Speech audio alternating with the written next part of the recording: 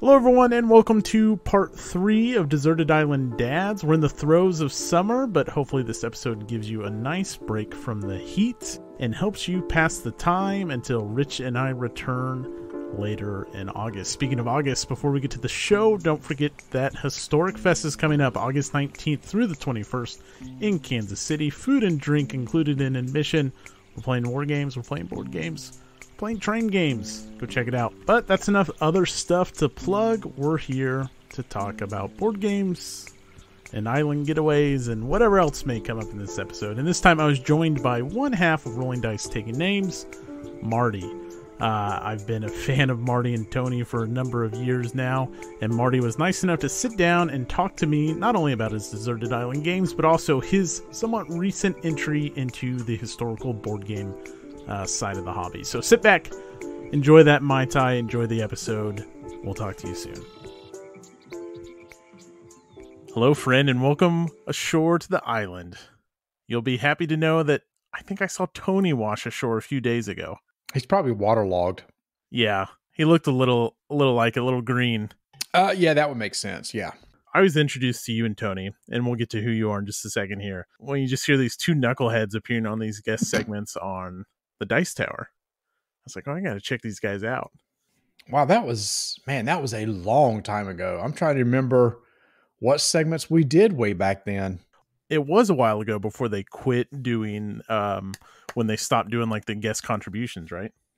Oh, I'm trying to remember. There may have been a topic and then you could contribute to that topic and they stitched everything together. Yeah. Okay. Maybe it was something like that. Anyways, I found I'm here with Marty, one half of the Rolling Dice and Taking Names crew. Welcome, Marty. Matt, it is fantastic to be here. I am super excited about this. Thank you so much for reaching out to me to come on and be a guest on the show. Yeah. So this is the third segment of Deserted Island Dads, which if this is the first one you're listening to, it's a very casual interview show where we talk about our Deserted Island games, other topics, why we play these games, who we play with, and those types of things. And it's kind of worked out pretty interestingly. My first guest is a longtime historical conflict simulation war gamer. My second guest was someone who's been doing this for a few years now. And then Marty, when I knew I wanted to interview you right away is over the past year and a half, correct me if I'm wrong, this growing interest in historical board gaming. Yes, it has probably been a year and a half where I really started playing more of them. It's one of those things that it was an aspect of board games I was always very interested in, but intimidated by, just because I remember we'd go to cons and there's always like a corner or section of the open gaming area where the historical gamers get together and play. And it's like they're playing the same game for hours, moving little square pieces around on the board. And I say, that looks cool, but probably way too much for me. So I was always intimidated by it till about a year and a half ago, when I finally sat down and learned how to play a coin game, which is, wow, Marty, it's like of all the historical games, you're just going to jump straight to a coin game. You know, there are a lot lighter ones to tackle, but for some reason, I've always been interested about what that is. I never understood what coin was, what it meant. And so when I heard it, it's like, all right, I've got to at least see what this is. And then ever since then, I've been dipping my toe in a bunch of other different genres. So I've been like trying other things besides coin, different types of games and war games and historical games. I'm trying to touch on each one of them and see which one I kind of like the best. Yeah, it's kind of like been a snowball effect. Like I remember seeing, maybe it was a David Thompson game or something that was the first one where I was like, oh, hey, those are like, I play everything, Euro games, getting into miniature games, RPGs, you name it. And that's why we have all these topics, but war games is really what I focus on these days. And then, now it's like each month I can look forward, or each episode I can look forward to you and Tony talking about some war game. So what was the first coin game you played? Cuba Libre. Okay. Okay. I can actually go back before that. You know what really kind of got me into the genre, and it was such a great introduction, was you mentioned David Thompson. His Undaunted series with him and Mm-hmm. Trevor Benjamin. Mm-hmm. We love deck builders. You're right. And it was like, oh, this is really cool. An historical deck building game, World War II, a war game. And I thought it was just absolutely brilliant. I loved it. And I think that is such a good entry point into an historical theme or war game, because if you've been playing tabletop games for a while, you've probably come across a deck builder game. So that concept isn't foreign to you. I draw a hand of cards, I play off my cards, and when I don't have any more cards to draw, I shuffle my discard and draw again. And And so, if you know how to do that, then it's just learning the other aspects of how to use those cards within the context of the game. right. Was there a natural, so from Undaunted, did you transition into his Valiant Defense series? Like, Actually, this year was the first year I played one of his Valiant Defense. okay. Tony had one and played it last year. And what was the name of it? It was the Polish themed one. No, that's not right. That's the one I played. No, that's the one he played. Wow. Marty, the Postman is the one that he had. Oh, yeah. okay. And Tony has that one too, the Pavlov's thing. Uh-huh. But there was a Kickstarter that Labyrinth's Ridge. That's it. Was a Kickstarter recently, and I got a prototype of that, and I played that, and I thought that is a really, really cool system too. It is a lot of fun. It actually just came up recently for us. We were playing another solo game, and yeah, he's really got something cool there with the different scales. A big fan. But while we're on the topic of war games, let's just go ahead and get into it. I think the first Deserted Island game we should go ahead and touch on then is, if you wash ashore, and one of the 5 games that wash ashore for you has to be a war game, what do you pick? All right, so here's the thing. This was the toughest one for me to answer because I am so new to this style of game that I was trying to think, what's one that if I was on an island, I wouldn't get sick of. I assume there's somebody else there to play with me. I didn't ask if I'm by myself, if it's a solo type thing. So I assume that Tony, who washed up on the shore, will eventually gain consciousness, not have somebody to play with. Yeah.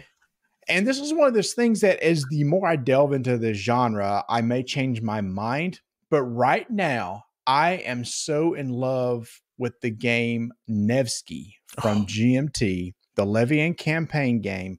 And the reason why I landed on this one and not like some of the other coin games that I played is because I feel there's a lot of replayability in this game. Number one, it's a 2-player game. So that if there's no other body on the island, it's one of the person I have somebody to play with. It's scenario based. I wanted to make sure I picked a game that used scenarios so that every time I played, I could use a different scenario. One thing I'm so intrigued with about Nevsky is it seems like it's a really cool mergence of a Euro style game and a war game, because its resource management is so important in that game. And that is like one of the major aspects so that you can go out. And if you're going to do some fighting and conquering and stuff, that you can be able to do that. And there's so much emphasis put on making sure you have the right resources for mobilizing, for food, having enough loot in order to be able to move into somebody's territory and successfully maybe take over a stronghold or something. So as of right now, I'm saying Nevsky, just because the Levian campaign system is just something I'm absolutely in love with. Well, I think that's a great choice. We're big fans. I do have a question for you, because you're new to this side of the hobby. Was Nevsky a hurdle? Because Yes. Okay.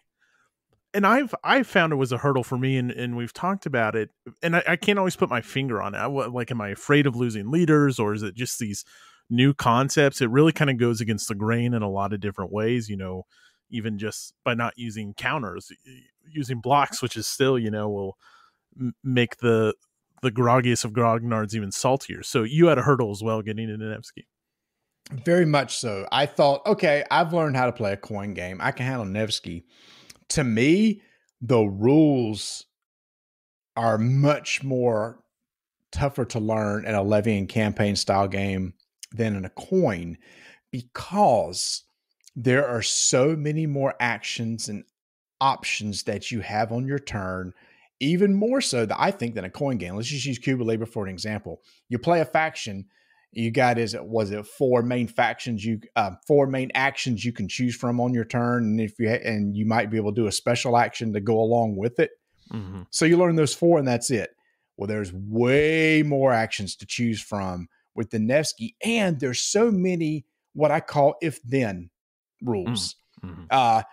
If this happens, then this happens. If this happens, and it's all could be in the same one. Like when you go into a battle, there are so many.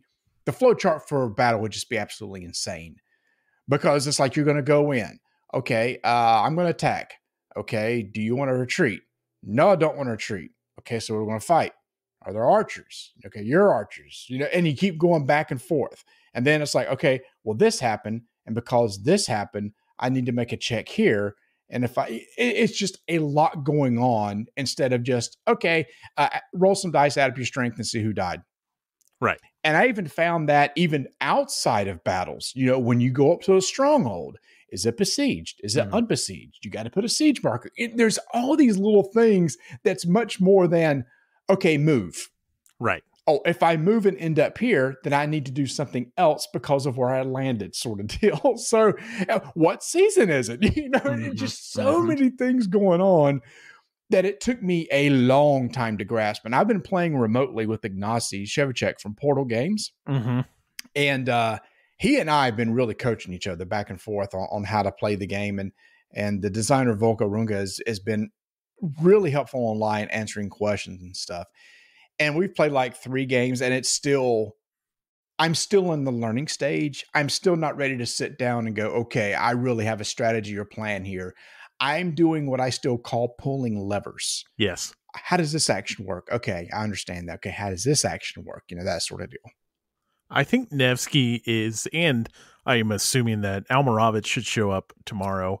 Mine is too. Mine's showing up tomorrow also.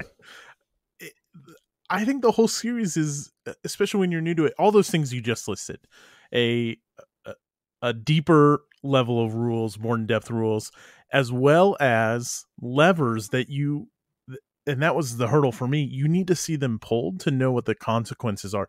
Generally speaking, if I'm playing your typical hex encounter game, I know if I'm going to move here, we're going to fight and battle. But then in Nevsky, if I move here, one, I need to check if I even can move there. And then I need to consider the consequences of all the stuff you talked about, supply and loot for paying off guys to stay longer, and all this stuff like factors in. It is a really wonderful system that I'm incredibly excited for. I think that's an excellent choice for the island.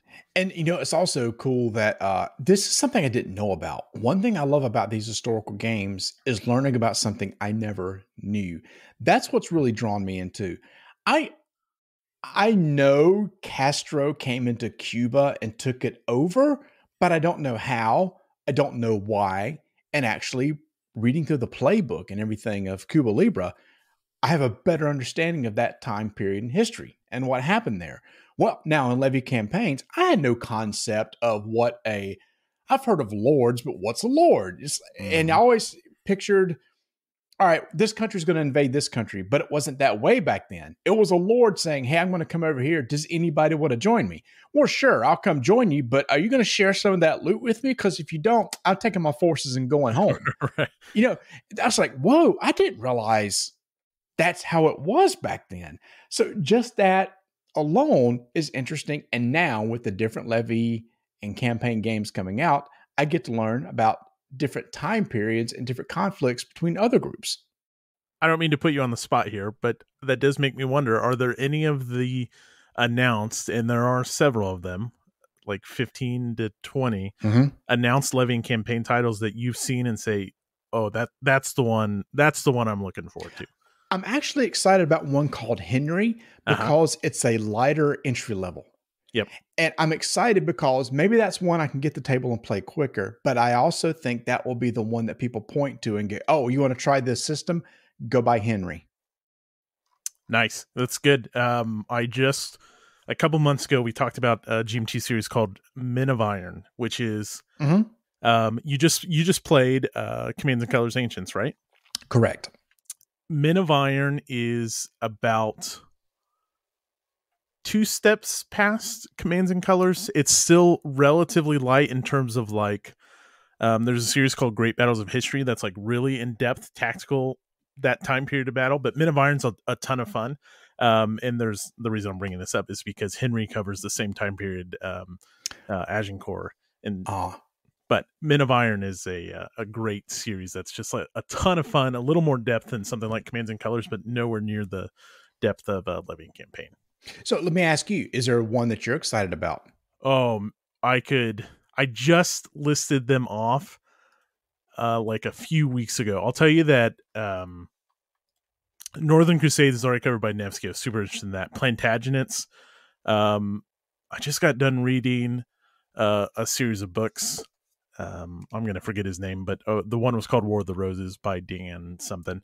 And then he's got another one coming, the Plantagenets. That's super interesting. Almoravid's up there. There's the Feudal Japan one coming out. I'm pretty excited for most of the series. Feudal Japan is really cool. So I actually watched an interview with Volka, and the question came up, are all Levian Campaign games going to be in that same 400 to 500 year time period just because of the way the system works and the way you design it about how conflict worked during that time? And this may be years away, but I remember Volka said that he's actually talking to somebody about possibly doing maybe like a Revolutionary War or Civil War themed one. And I thought that would be really cool and probably get a lot more people into it because it's just something that they are familiar with. I'd be curious to see how he pulls that off, but that would be neat too. Well, I think what they're doing is really cool. It's cool to hear.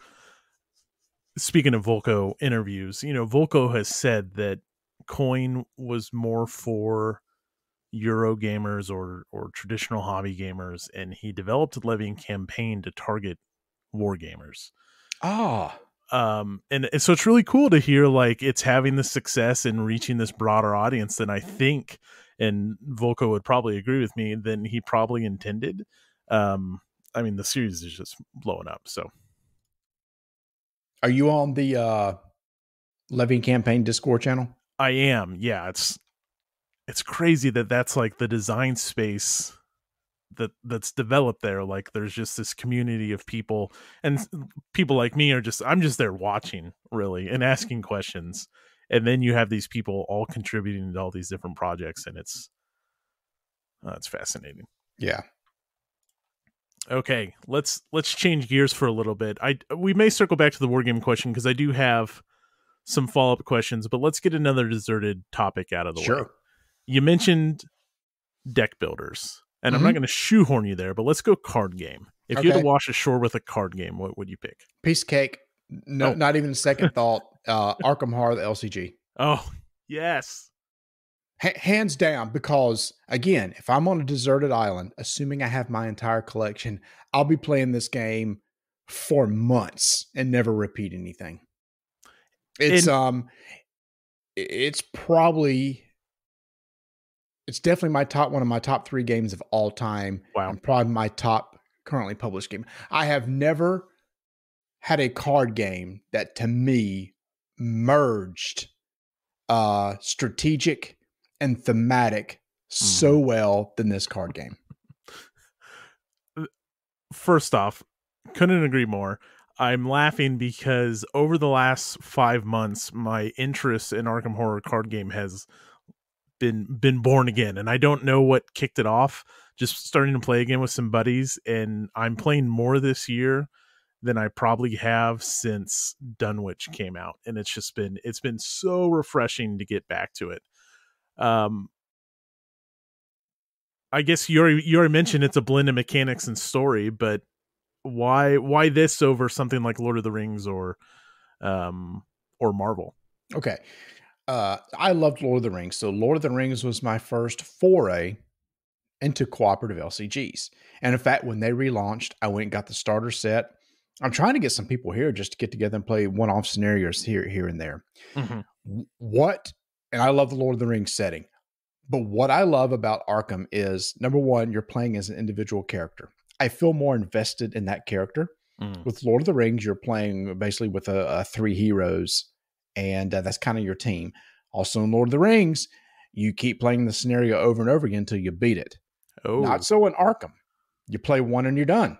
There's a result at the end. It could be a bad result, could be a good result. Mm-hmm. Also, I love the XP mechanism. When you Yes. finish, how much XP do you get? Okay, now you can spend that to upgrade and change your deck. So now I'm growing this character over time. It's like an RPG style card system where my deck is modifying over time. With Lord of the Rings, I can totally change my deck. I can change the heroes and do anything I want to. Not Mm. so with Lord of the Rings. They've kind of constricted that. Now compare that to Marvel. I've played a lot of Marvel. I had a group of people at work that I would play once a week. I don't feel the story is as strong in Marvel Mm-hmm. as you're playing Arkham Horror. You're reading stuff. You're reading Yes. the acts. You're reading the agendas. And once you start playing Marvel, well, there's not really a story there. You get your stuff out. You try to take out minions. You try to take out the villain. Get it down to 0. The game is over. It's kind of the same every. Okay, that's not true. Based on the villain can really change things up. You do stick with one hero. You are playing as one hero, so I do like that part of it. And you can modify your deck over time. But I just am more engaged in Arkham. Plus, there have been many Marvel games to where literally in the last round, we can actually not have to play the round. Because we can, as a co-op, we go, you know what? I think I have this to do this to kill it. I think that would be the game. Yeah, I agree. Game over. Never like that with Arkham because I always do a test and you got to pull a token out of the bag and the auto fail is in there every time you draw. Yeah, I those are great points. I like. I bought Lord of the Rings and the recent reprint. I'm super excited to play it. But compared to Marvel or even like, you can pick a superhero themed deck builder even and almost compare it. But Arkham does check so many of those boxes. You talked about getting the results, and I even think last episode I mentioned, like, even when you lose, I'm still vested in the outcome. I still want to know what happens, and I'm okay with losing in Arkham, and I lose all the time. Yeah, and I 100% agree. I'm invested the whole time. I love the story that it tells. Also, I absolutely love the map system. This is basically it's a custom board. Every time you play, a custom map every time that you play. And the first time I saw that demoed at Gen Con, that's the thing that sold me. You create a map out of cards, and every scenario has a different map that you're going to play. There's Fog of War. It's none of the others. Lord of the Rings, Marvel has nothing like that. So on your turn, again, maybe like a tabletop RPG, you got to move your character around. Yep. You just gotta face check that next location. So what's your favorite type of archetype? I honestly, I don't have one because I love every time I play a different one. So Yeah. right now I'm playing the Dream Eaters scenario. We're a couple of scenario campaigns behind. I have a Mystic that I'm playing, but then also a Rogue that I'm playing too. So I've played all of them. There's really not one that I like more than others. Sometimes I want to be I believe it's the Guardian. I just want to punch stuff and shoot stuff. Right. Sometimes it's like, no. I want to be is it the Seeker that gets clues? I want to be a person that just gets clues. That's all I want to do. I don't care about fighting. And because of that, I've had the best time just trying out different ones. And every one I have, there's always been a character I've kind of loved. Because there's last campaign I played, and I can't remember her name. She was the track athlete, but she was all about not fighting, but evading monsters. I built a super sweet deck that literally I could evade almost anything. And I had special abilities that when I evade, it dealt damage to it. So not only was I evading, I was killing things. One of my favorite decks of all time. That's funny you mentioned that. A couple months ago, a buddy threw down a challenge, and we just played the scenario out of the core box, which actually really is far from my favorite of all that I've done in Arkham. But the rule was you had to go solo single-handed, and you had to build a rogue character.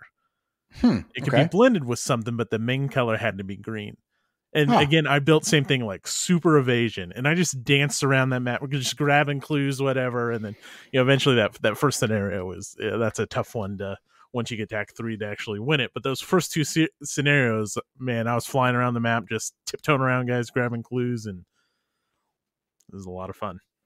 Yeah, not what I would typically go for. I'm more of a combat or a mystic myself. Right.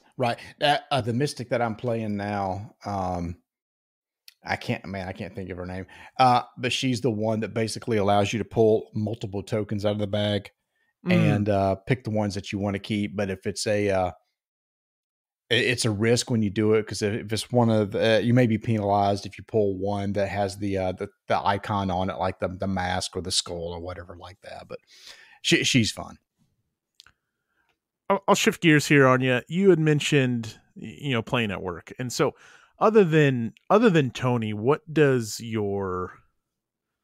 because I want to talk about you and Tony in a little bit, what does your typical game group look like? Or maybe I get the impression, correct me if I'm wrong, that you play with all kinds of different people. I have a pretty set game group that I get with every week. It's a couple other guys along with Tony that want to get together every week. We get together at McAllister's Deli. Okay. We used to get together at the game store, but COVID changed a lot of that with their rules and everything like that. And we eventually settled upon this place called McAllister's Deli. It's a well-lit place. They don't mind us playing there, and it's kind of in between everybody. So we meet there, we eat a sandwich or something, and then they have big tables, and we sit there and just play all night. And they love us being there. So that we never an issue there. So we always get together like every Wednesday or Thursday. And what we play is basically what we need to cover on the next episode. So my game group is very kind and knows that every time we get together, they're probably gonna have to learn something new, but they're cool with it. That's great. Do you also play games with your family? I do. So I have my wife, Vanessa, on the show. Every so often we cover games. She's not as big of a gamer, but there are some things she'll get into and she'll play along with me. She's also very thematic. She's not into the heavy Euro stuff. She wants something with a story. So if there's a short game, maybe 30, 45 minutes, a good two-player that tells a story, she'll sit down and play it with me. The most recent thing that we played, and she covered with me on the show, was Decorum by Floodgate Games. And we've really been enjoying that. Somewhat of a deduction game where the theme is something easy to grasp. You're trying to decorate a house. Huh. Okay. Interesting. Good. Let's do another one. Okay. Let's go Deserted Island RPG. All right. Mention how much I love the Lord of the Rings LCG. I love the Lord of the Rings universe. So since it's so brand new and I hadn't played yet and I backed the Kickstarter, I'm throwing One Ring on the list so that'll force me to sit down and learn how to play this system. Awesome. You're talking about the new update from Free League, I'm assuming. Yes, the new One Ring. Yep, sure is. And like I said, I've got sealed I'm looking at it right now. I've got sealed product that I'm staring at on my shelf over there that I need to open up and play. And we've got a wonderful Discord channel, and they all would love to sit down and play a one shot. So what I need to do is learn how to play. Say I'll GM and do a one shot with people on our Discord channel, just so I can see how the system works. I don't know what the changes are from the previous edition. I didn't look too much into it. I played about a year-long campaign, maybe a year-and-a-half long campaign. We played twice monthly of the previous system. And mechanically, I loved it, and it led me to finally read Lord of the Rings for the first time. I'm going to be 33. And I remember seeing Lord of the Rings in middle school when it came out in movie theaters for the first time. And Frodo pushes off the shore with Sam, and then maybe some other things happen, and it cuts to credits. I've never been so mad in my life. That was my first cliffhanger experience in movie theaters. I had no idea it was coming, but then I finally have gotten around to reading the books, and I get why people love the lore so much. And then you go and read the book and come to find out that that whole scene right there happens in the second book. Yeah, right. Like, yeah. I mean, yeah. I believe it's my gosh, what's his name? Oh my gosh, I'm forgetting names here. Oh my gosh, the other human that dies. Boromir? Boromir, thank you. I was sitting there saying fresh in my brain. Boring, but anyway, yeah. So that whole Boromir fight thing happens at the beginning of the second book, right? So I think that they cut up the movie well to where they went into one chapter of the next book, in order to kind of set a little bit better cliffhanger. Well, I hope you enjoy it. I thoroughly enjoy the RPG.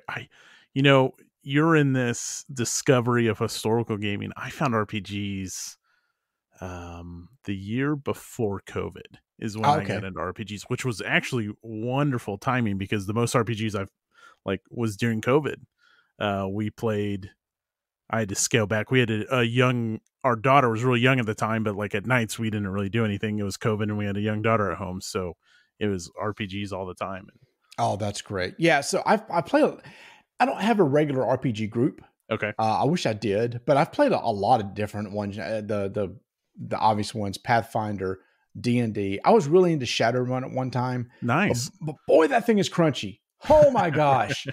Every time I played, I had to kind of relearn the rules. Warhammer Fantasy that was just re-released is really cool. The Age of Sigmar, Unbounded. Is a really cool theme one. They got some really cool mechanics in there. So I've dipped my toes and tried a lot of different ones. If I had to go mainstream and pick either D&D or Pathfinder, my sons have converted me to Pathfinder. The Pathfinder is their number one. So I've played that more than even D&D. So I'd probably say if I had to go mainstream, I would pick that one. But I thought, you know what? If I'm on a deserted island, One Ring's the way to go. So it'll force me to learn how to play. Great pick. So you mentioned your sons. They play games as well?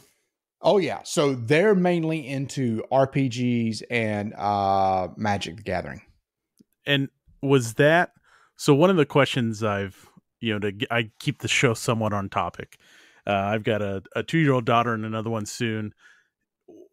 Was that a intentional, interest? Was it an intentional process to get them interested in RPGs or in Magic and any other games? Or was that just something that happened just by virtue of your interest and Vanessa's interest and it happened organically? I guess a little bit of both. So I was into games and I thought, hey, it'd be fun to play with the kids. Mm-hmm. And I guess I really kind of got into gaming heavily 13, 14 years ago. And so I was really into CCGs. That's how I got into the board game, was through a lot of CCGs. So between 2000 and 2010, it was just nothing but CCGs. So I was looking for something to play with my kids. What's an obvious one to play with kids? Pokemon. They love the Pokemon video game. So I'd buy some Pokemon starter decks and sit and play with them. That honestly got them to Magic the Gathering. They kind of enjoyed that. And then it was like, well, I want to try something else. And I think they went to Yu-Gi-Oh for a bit, but eventually landed on Magic the Gathering. And they still play to this day. And there is nothing more fun that I love sitting with my 3 boys and playing Commander. Oh, yes. 4-player Commander. Over the holidays, we just played every night. And it was, for a dad to sit there with his boys and play a game like that, it meant so much to me. And 2 weeks ago, my youngest and my middle are in college and we're getting ready to go into finals. And so we went and picked them up and took them out to eat just to kind of get ready for it. And we went to a game store. I said, you know what? I'm buying everybody a Commander deck. Let's play Commander. So I bought all of us a Commander deck and we just sat there and played for a couple hours. That's so awesome. And that's great. I mean, that's got to be a little bit one of the I know there's so many reasons why we do this, for the stories and for learning and for the social aspects, but also that's got to feel great just sitting down and doing that with the family. And the oldest and middle heavily got into miniatures. They of at first I started playing War Machine. That was my first miniatures game. and Adam, my oldest, also played for a little while, but all of a sudden they wanted to get into 40K. They like the sci-fi stuff. Mm-hmm. And from there, my oldest and middle have become really, really good painters. In fact, right before I got on this recording and what I'm going to do after this, my son is studying in Montana right now. And he wanted me to send him a bunch of hobby stuff so he could paint while he was there. So he's got a list of Citadel paints that he wants me to throw in a box to ship tomorrow. So I was actually doing a pull for him of a bunch of different paints so he can paint his Tyranids and some other stuff while he's sitting there. Even though he's not going to play, they just love the art and hobby of assembling and painting. So they are really super into that. They like playing the game too, but they just spend hours just painting. So all that kind of stemmed from here's the board game space, and organically they were kind of drawn to the miniature and then got into the hobby of painting. Mm-hmm. Well, you couldn't have laid down a better transition for me. Let's go Deserted Island miniature game then. Easy. Warcry. Warcry is the skirmish style game of Age of Sigmar. So for me, between Warhammer 40K, I'm more of the fantasy guy. Okay. And so when Age of Sigmar came out, they did away with the old Warhammer Fantasy and came out the Age of Sigmar. I was kind of drawn to that because Lord of the Rings, etc. I just like fantasy more. Age of Sigmar is a fantastic game, but it's a beast on the table. A lot of units, you're talking multi-thousand point games that takes hours to play. It's like, I just don't have time. Well, ta-da! They came out with a couple years ago, Warcry, which is a game that uses probably 7 to 12 models on a smaller board, and it probably takes 30 to 45 minutes, and it has a rule set that I just absolutely love. So if I was to go on a desert island, I know I wouldn't have to take hundreds of models with me, just a handful of models and some stat cards, and I can at least get in some Warcry. And what's nice about that too is I'm not tied to one faction. Lots of times in these games, because of how many models are on the table, you can't really branch out to too many factions because it would cost you a fortune. Right. With Warcry only being 7 to 12 models, I could easily try multiple factions. Yeah. So another thing that I've recently got into, miniature games. That's why it makes the list. So I understand the fantasy thing. Have you looked at the new Kill Team at all? I have, and I enjoy Kill Team also. I do. I think it's a solid rule system. And basically, to me, Warcry is the Kill Team version for Age of Sigmar. Yeah, totally. So it's really just coming down to fantasy versus sci-fi with the slight edge to fantasy. Yep. The Kill Team is great. And if I was to play the sci-fi side for 100%, it would be Kill Team. Even over something like, I'm getting ready to cough, excuse me. Necromunda. Necromunda was fine. I just like the setting and play style of Kill Team more than Necromunda. Well, with the newest Kill Team stuff, they've added a lot of the story and campaign elements. And maybe it was there before. I mean, I'm brand spanking new, but there is that role playing and like continued team that has consequences in the new Kill Team stuff, which is one of the selling points of Necromunda. Yep. Oh, okay. Very cool. What faction do you play in Warcry, or what your favorite? Night Haunts. Wash ashore with. Say it again. Night Haunts. Okay. Yeah. Cool. I love so you have your death and order and death, order, chaos. Death, order, chaos. I'm missing one. Oh my gosh. Death, order, chaos, and oh my gosh. It's whatever the Skaven's in. Shoot. Everybody's yelling at the radio, or whatever you're listening. Everybody's yelling right now. It's this. Destruction. Ta-da! So I'm always the death guy. Love the death. Love it. Cool. I just love the theme of that. All the way the models look. You get some really cool powers and stuff. So yeah. Have you bought much into the lore of just the whole war, either fantasy or sci-fi, reading the books or learning about the factions? Just from playing the game, there's a lot of lore that's in the rule books themselves. Mm-hmm. So I have the Age of Sigmar core rule book. So I read a lot of the lore and stuff that's in those books. In fact, again, my two oldest that are into miniatures games, they eat that stuff up. As soon as they get a rule book, they aren't looking at stats, man. They're just flipping through and reading all the lore. And it's ridiculous how much lore. It's ridiculous how much lore they know. Not only from that, from Warhammer Fantasy. So they're big into Total War, Warhammer 1, 2, and now 3. They're talking just way over my head. It's like you're naming people and places. I don't even know what you're talking. You're talking a different language at this point. And they're just so into that video game, and it's so in depth, and they soak up all lore stuff in those worlds. The lore is fascinating. It helps sell the game and keep me interested. Either on I tend to lean a little more to the sci-fi stuff. I do have some Warcry bands, and I've bought some Skaven to do something with it at some point. But the books aren't always the best. But even just learning about the factions in the crazy world that it is. And there's a new Age of Sigmar set coming out that has Skaven as part of the 2 armies in it.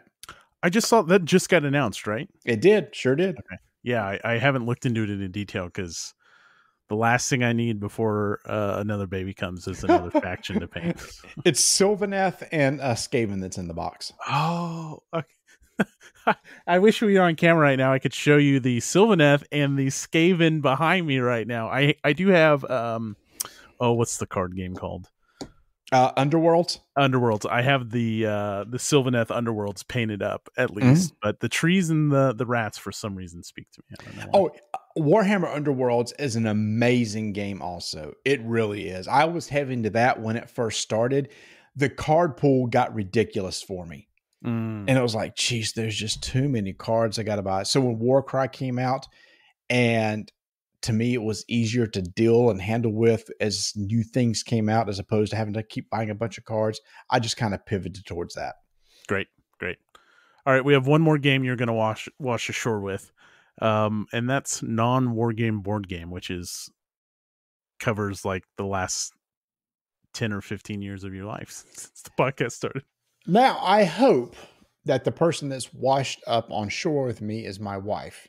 And if my wife is there, there's only one game that she will sit and play over and over for hours at a time, and that's the Arkham Horror board game. Wow. She absolutely loves that game. Like I said earlier, it's like, Vanessa, you want to play a game? How long is it? 30 minutes? You say, you sure it's 30 and not 45? You know, it's very much this discussion. But if I get a new expansion from Arkham Horror, Vanessa, you want to play? Yep, let's play Friday night. And she knows she's going to be sitting down for 3 to 4 hours playing and love every minute of it. Like I said, she loves thematic games. And again, that is the 3rd edition is so well tweaked and streamlined now that there's a lot to it, especially setting it up. But as you play the game and the game flows, there's definitely a story there that you're playing. She loves the characters. She loves rolling dice. And I have really gotten into it too. And again, I was thinking of games that if I was stranded on an island, what's something that I could play over and over again and it wouldn't get tiring? And with Arkham Horror, the board game, you have different scenarios, you have different characters, different maps. So every time you play, it could feel different. Yeah, I mean, that does bring up an interesting point. And I've actually never played Arkham Horror, but it is a different question of, hey, what's your favorite game versus, hey, what do you want to be playing? All other conditions ideal other than you're stuck on a deserted island. What do you want to play for your entire duration there? And that's how I approached it. So these aren't necessarily my favorite games, except for maybe the Arkham Horror LCG. I was just trying to think, if I was stuck on an island and I only had one game on my shelf, what's the one I would get tired of the least? So I tried to pick something with a lot of replayability. Like, that's why I didn't go Euro. I know there's some years has some variants and stuff, but if you're setting up the board and it's the same way every single time and there's not much difference to it, I thought, well, Euro might get dry, but a good Ameritrash game would not. Great. And so what about, we've already talked about the card game. What about comparing to this, something like Eldritch Horrors? That's the other one. Again, I haven't played that or Arkham Horror. Have you? So Eldritch Horror we have played. So it is based around traveling around the world. So Arkham Horror First Edition came out, then Arkham Horror Second Edition, then Eldritch Horror. Eldritch Horror kind of streamlined Second Edition, but added this concept of instead of being stuck in Arkham, Massachusetts, you're traveling around the world. Arkham Horror Third Edition took some really good design ideas from Eldritch Horror and threw them back into the third edition and put it back in Massachusetts again. So it's kind of been a natural evolution of that game over time, where you see little tidbits of the previous version come out. And that's kind of where the Arkham Horror third edition lands. And I didn't say Mansions of Madness because I don't know if my iPad's going to be there and I've had to recharge it. And that's where I was going to go next. So is Arkham Horror kind of scenario based or yes. Okay. 100%. It is very much like, I mean, the way it works is not like Arkham Horror, the card game, but it's very much as the story starts, you read a little synopsis, and as you go, there's a story that's unfolding, and there's a resolution at the end. Okay. Well, I think just based off your history and the relationship you guys have, we should maybe ask about Tony. And I went back and listened to your first episode from 2012, which actually, wow, you may remember this. You talked about Lord of the Rings, the card game, which I assume at that point was the collectible card game. It was, yes. And you and Tony have a relationship that predates the podcast, obviously. And 2012, you're going to celebrate your 10th anniversary this year. Yeah, in December. Yeah, that's absolutely right. How have you, I mean, Rich and I have a great relationship, but we also live 4 hours apart and don't see each other a week. I know it's a run of the mill question that you probably get asked, but like, how have you and Tony kept it together and kept it going all this time? So Tony always jokes that I'm just doing this until you say stop, then I'm stopping. So, He does a lot of the behind the scenes work with the website, communicating with people. I said, I'll take on all the editing. So we split up a lot of responsibilities so that not everybody is doing everything. And we just said, as long as we're enjoying what we're doing, we're going to keep doing it. And we always had it. The idea behind the show was that when we were playing all these games, afterwards, we just sit around the table and talk, or as we're playing the game, we would talk. And the idea is that, well, let's bring people to the table. We just finished a game or it's in the middle of the game. What are we talking about? Oh, well, let's talk about, hey, this drink that we're having is pretty good. Oh, this food we're having is pretty good. Oh my gosh, I got to get home so I can go home and mow the yard. Just general conversation that may come up at the table, but in the context of playing a board game. So that's always been kind of our idea. That was the original concept of just joining a couple friends sitting at a table, chatting and talking and playing board games. Well, it's great, and congratulations on 10 years of podcasting, which there is so much work that goes into it, but it is such an enjoyable process, and I've been a big fan, and I enjoy having you and Tony around. So congratulations. And that really means a lot. And it's one of those things people have said, have you ever thought about doing this full time? And we haven't, because if it becomes a job, I don't know that I would enjoy it as much. I tell people this, at any time I can say we're done and that's it. And it doesn't impact us at all. It's not like I got to go get another job or anything like that. Right. And that's a freedom that I like. I know that at any time, if I can just say, all right, this was our last show. Thanks everybody. And then we shut the doors. If this was a full-time thing, I couldn't do that. Right. I would feel like now I have to do something. Man, I don't feel it tonight, but I've got to, because I got to pay the bills. And so we've always said, we don't want this to be a full-time gig. And we even enjoyed that freedom of that. Well, not only would that taint and obviously people have made great success out of doing that full time, but not only would it taint the podcasting process, but also I feel like that would corrupt why I started talking about war games, because it's one of the reasons why I love the U.S. Civil War so much. The board game is the story that unfolded, and we played the game so wrong that first time I played U.S. Civil War, Marty. Like, our rules were so off, but it still came down to this massive battle, and it's like, all right, if I make this die roll, we're going to keep playing. And I feel like you would lose that if it's like, oh man, I got to sit down on Thursday night and I have to do this. And I think that would I think that's something I wouldn't enjoy either. Yeah. And the people who are full time, I'm not saying they don't enjoy it. They Right. do.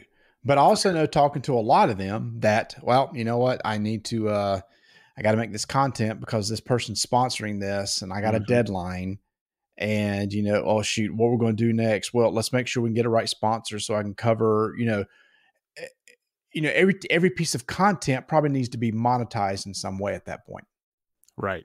Right. I mean, the latest Taste Bud song is like evident of this. It's like and not saying that they can't again, but we have this wiggle room. I think Rich and I spent 30 minutes talking about Stanley Cup playoffs at the end of the last episode. And we warned people like, hey, we're going to go off track here. Yeah. But I also enjoy that freedom because I enjoy just hanging out with a buddy, cracking up a beer and talking hockey, Yeah. No. And a lot of people are getting into Twitch streaming now. And I know I've talked to some of the people that are really getting heavy into Twitch, to where a lot of their spots are sponsors. So the games they're playing on Twitch are sponsored. Not saying they don't want to play them, not saying they don't enjoy them, but now you're kind of beholden to, well, I really need to make sure I got the subs. I really got to make sure I can make a little bit of income. So, hey, we'll play your game on the stream for X amount of money. Again, nothing wrong with it. That's a really good gig. But for me personally, I kind of like the freedom as, well, I was going to play this, but we're going to play this instead now.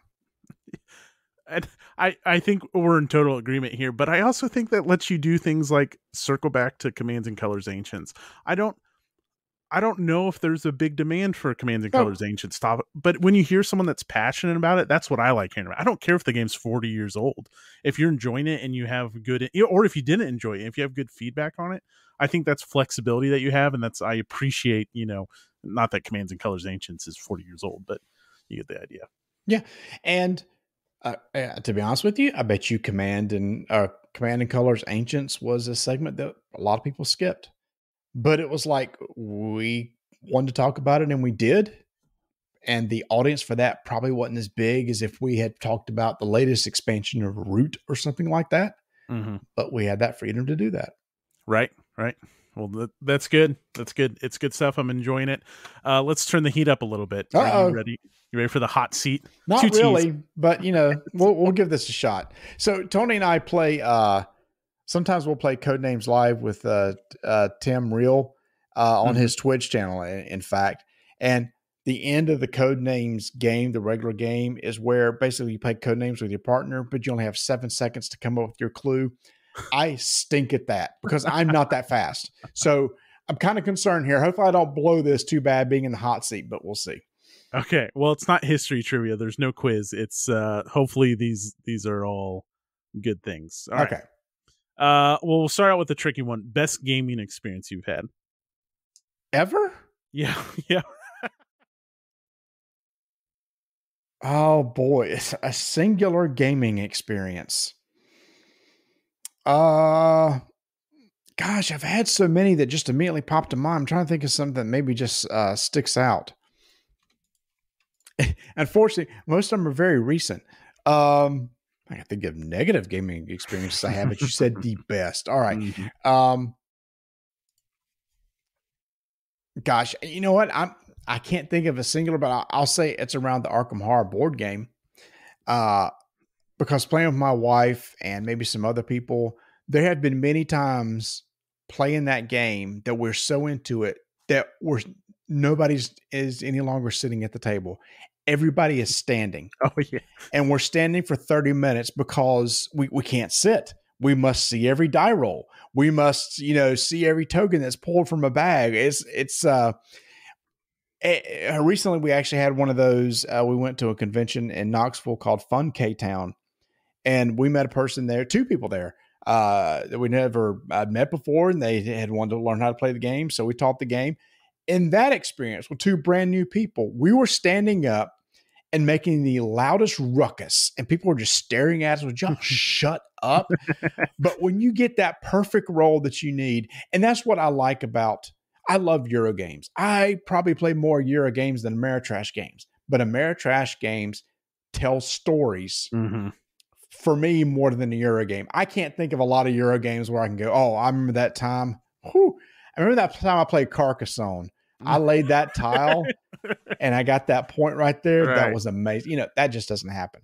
But when it comes down to a random die roll or or the game is over and you die, you remember that. Yes. I'm going to break my rule here. I'm going to interject. Have you played, maybe you guys mentioned, I can't remember. Have you played Combat Commander yet? I have not. GMT. Okay. I have not. And I'm not saying necessarily you have to play that one. There's all kinds of tactical scale World War II games out there. So pick your poison. That's just one of GMT's. And that's why I picked it. But the reason I like to play tactical games, which are small scale, scenario based, grab this church or defend this bridge, is the stories that even if you're playing solo, like I know there's a machine gun nest at the end of this bridge, but if we're playing opposed, maybe I don't know. And then you just have these stories about these guys storming a bridge. Maybe they make it across and all this stuff comes down to these amazing stories. And just like you, I love Euro games, but they don't have the same, like hearing you talk about those story moments. When you get the chance, I think you may enjoy, if you find the right one, like a tactical scale war game. Well, then maybe offline you can send me a list of good entry level ones, and I'll pick up some. I mean, I've got a stack of historical games over here that I still haven't played that Tony and I got to get to play. Like we got Caesar, Rome versus Gaul that we need to get to the table. We just got Fire in the Sky from Phalanx Games. Yes. So, and these are still in shrink. We just got to find the time to sit down and get together and play these things. But yeah, I may have to say, give me a list of some and we'll go buy one and try it. Yeah. Well, you be careful because then you'll end up in advanced squad leader land and then. Oh, ASL. Yeah. I don't know anything about it, but I hear a lot about it. Yeah. Find someone local to teach you. That's how I learned. I swore it off for years. I swore it off. And then I was like, all right, I'll try it. And now it lives up to the hype, but I also learned from other people. It's not you can't read the rule book. And anyways, all right. Favorite shipwreck based themed movie, TV show, or book? Okay, wait. Start that again. Favorite shipwrecked. Yeah, shipwreck themed movie, TV show, or book. Oh, this is easy. Gilligan's Island. Yeah. Okay. Yeah. So 2 guesses are correct. I don't even remember what the other person said, but if it's anything other than Gilligan's Island, you can, come on. I mean, it's a shipwreck. It's right in the title of the theme song.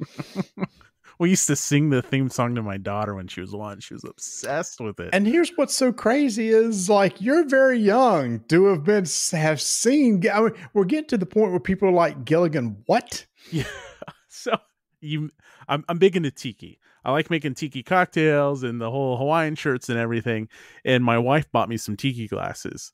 And I said, how did you know that I loved Gilligan's Island? I loved watching repeats, like when I'm at my grandparents' house or whatever, and you turn on like Nick at Night or whatever it aired on.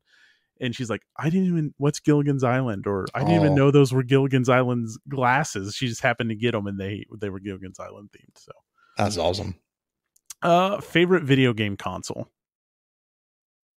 Oh, that's a good one. 5 years ago, I would have said the GBA SP, but since then it's the Switch. Yeah, I know it's the latest, but I swear the Switch is one amazing piece of hardware. So good. Yep. Who wins the Stanley Cup this year? I hope the Hurricanes. Yes. Okay, good. I was going to ask if you were a Hurricane. My wife and I traveled to Raleigh a couple of years. We're big Hurricanes fans, so yeah. Oh yeah. And well, by the time this comes out, it'll be over. But as of right now, it's 2-2 with Boston. So not a Boston fan at all. So I'm hoping tomorrow night goes a little bit better than the last two. I'm a Caniac. Yes. What game's on your table right now? Board game on my table. Mm-hmm. This is funny. It's Nevsky because I'm setting it up again to play with Ignacy pretty soon. Awesome. Favorite commander for MTG Commander? Oh man, I stink at knowing the names of commanders. Um, I have a vampire dude that's really cool. I'm here's the thing. This is one of those things too. My boys, you know how every color combination has a name? Uh-huh. They know them all. And Okay. it's like, oh, it looks like you're playing a blah, blah, blah deck. And I don't know what that is. Oh, well, that's blue, red, white. I don't know. Right. And I don't know. I said, just give me a deck and play. Okay. I'm not good at it. I don't keep up with it, but I really enjoy playing. I'm trying to get my friends into it. Tony really doesn't care for the game at all. He just thinks it's boring. So it's probably dead on the table if he ain't going to play it. Favorite snack food? Peanuts. Okay. Boiled peanuts or just regular peanuts? Is this gaming or not gaming? What washes on the island for the only regular peanuts or boiled peanuts are allowed to wash ashore? Which one?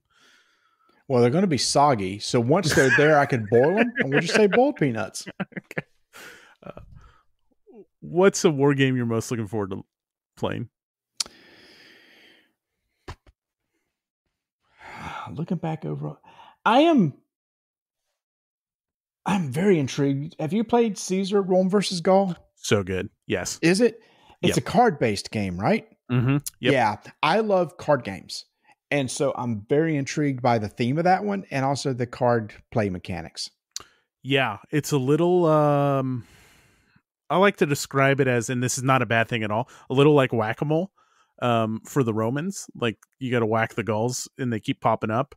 And it's a little bit like just familiarity with the cards, but not something like Twilight Struggle where like people are like memorizing decks and anticipating moves. I'm a huge Mark Simonich fan. That's the designer of Caesar Rome versus Gaul, and it delivers. Yeah, I like that game a lot. Cool. Favorite Switch game?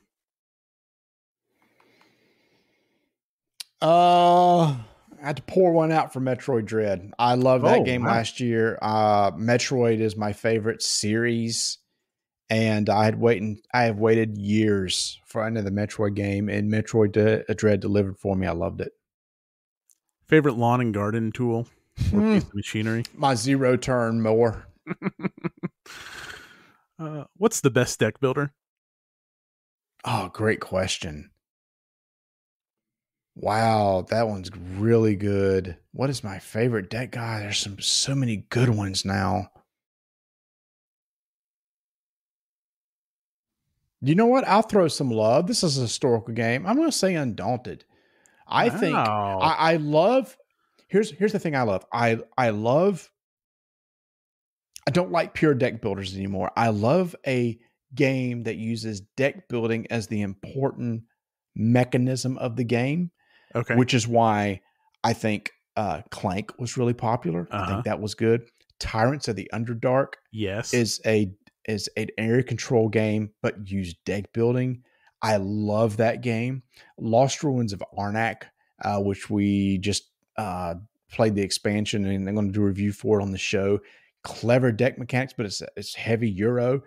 Undaunted is a war game that has deck building in it. Nice. Okay. If you could have one book wash ashore with you, which book? Oh, you can either get deep and philosophical or have fun. We'll try to go the fun route. One book needs to be long.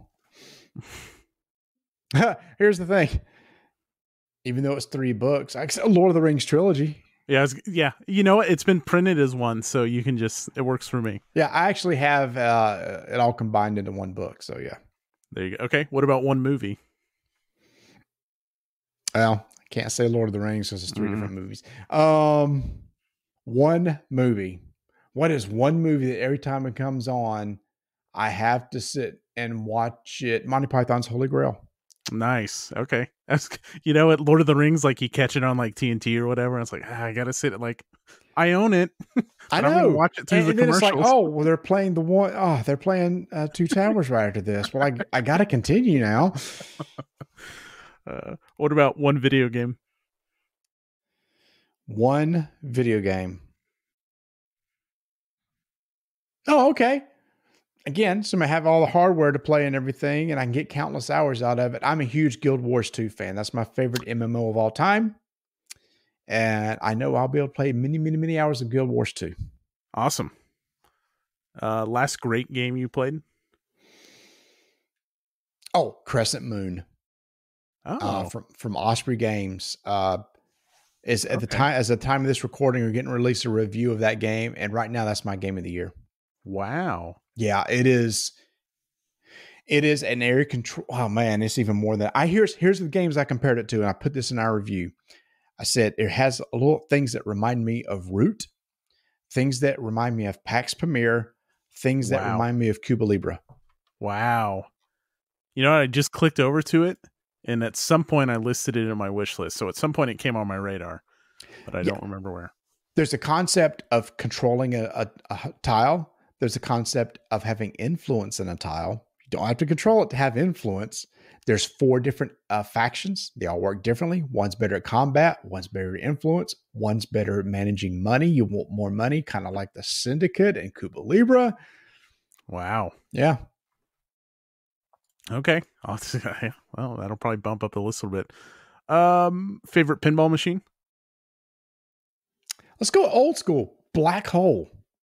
Oh, I don't know if I played that one. Classic table from the early 80s. It was one of the first multi-layer table or Okay.